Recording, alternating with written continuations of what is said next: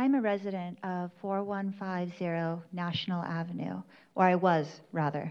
On January 22nd, our complete complex was flooded, about up to here, chest high. We didn't have any time to get out. There was no time. At 10:15, it started raining. We looked outside. This is normal. It rains, right? The water started coming up to the patio.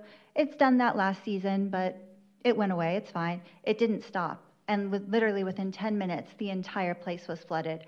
We had people that worked night shifts that were sleeping at the time, that woke up to water literally touching the top of their queen beds. That's what woke them up. Women sleeping with their babies that were trapped inside their apartments that couldn't get out, and that had to have people break down the doors to get them out and carry the baby and the woman over to where they could get up higher. I had to climb out of my Jeep window as I tried to flee and carry my dog out and climb up on the top of the balcony. We were up stranded on that balcony for about 4 hours before anybody came by. It's not like they could. There was a raging river going through.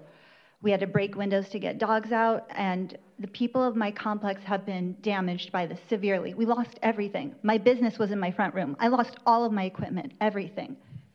A lot of people don't have cars now.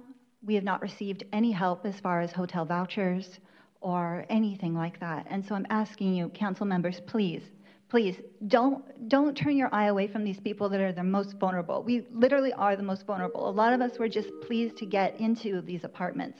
Thank you. Thank you. Thank you very